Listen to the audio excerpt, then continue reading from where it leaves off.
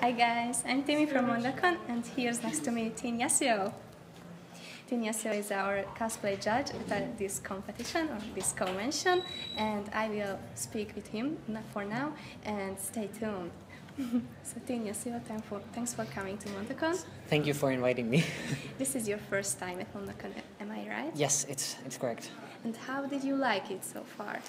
We went sightseeing on the first day and so many beautiful buildings. I really like architecture and like to tell the differences between architecture in different countries. So it was a very good start before the convention, and just go around, see some pretty buildings and enjoy some good weather.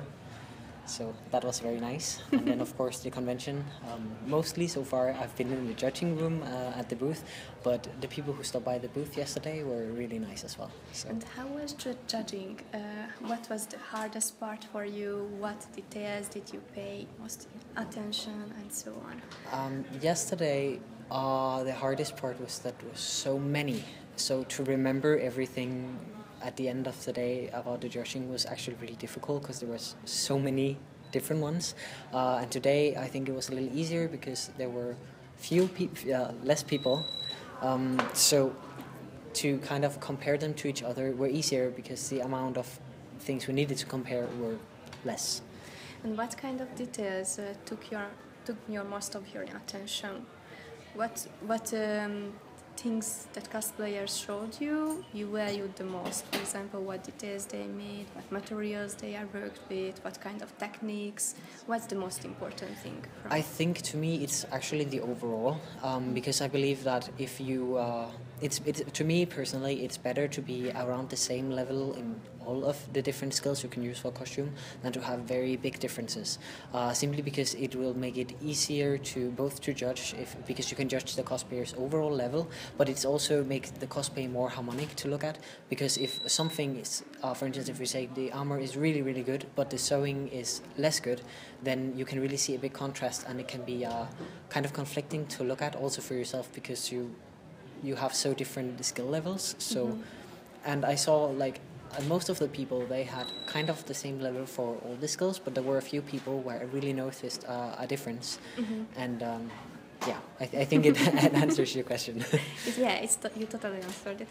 And what kind of cosplays do you like to do the best by yourself? I think I prefer sewn costumes, mainly because it's there are more differences between the things. Because if I make armor, I haven't made a lot of them, but I've made a little bit of armor, but it's a lot of the same kind of things. Even if it's different details, it's the same techniques in the way that I work with heat, I burn my fingers, I put them under the cold water, I go back, I burn my fingers, and back and forth.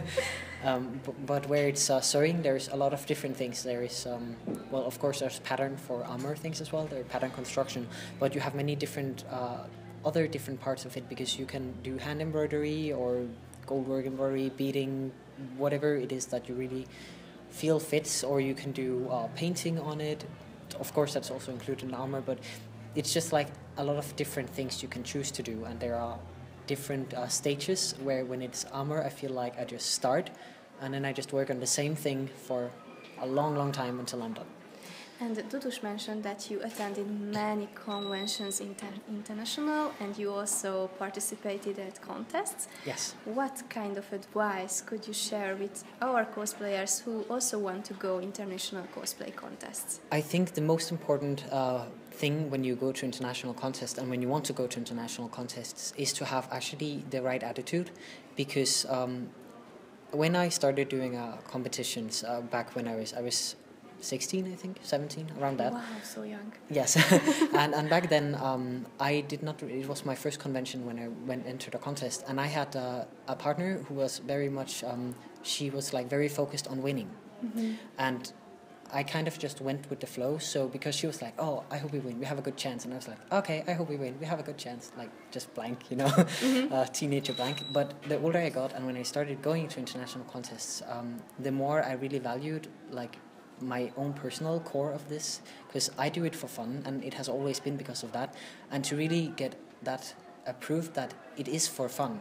And when you go to the contests, you're not going there to win, you're going there to meet the other contestants, to have a great time and experience whatever the contest can give you.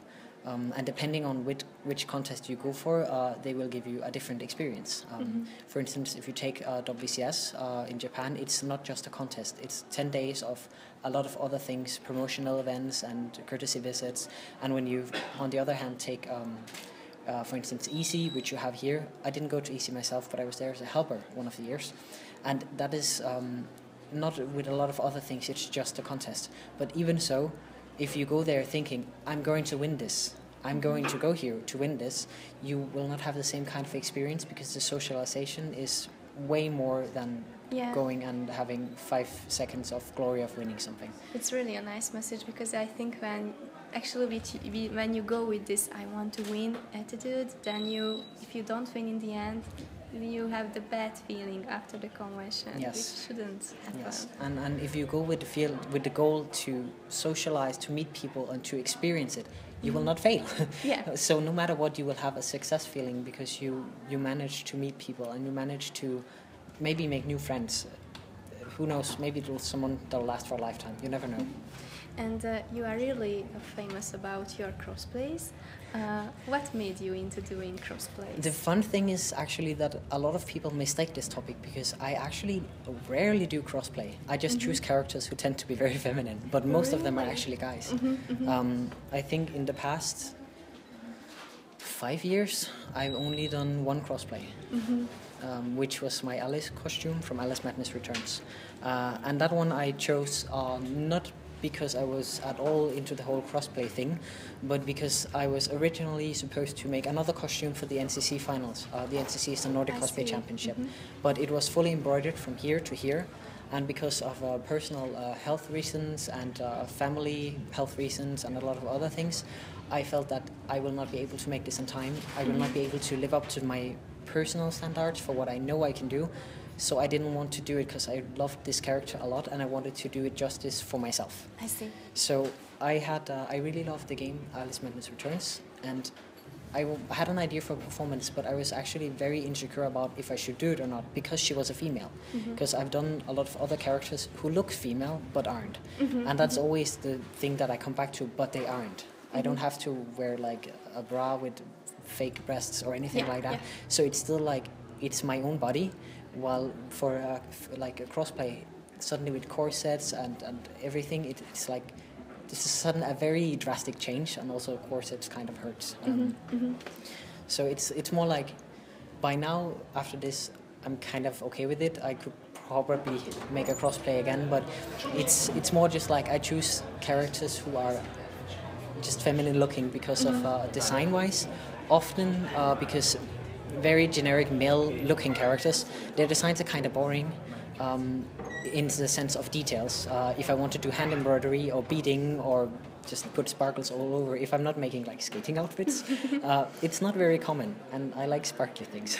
I see. And how do you choose your next cosplays usually? Mostly it's based on what I feel like in the moment.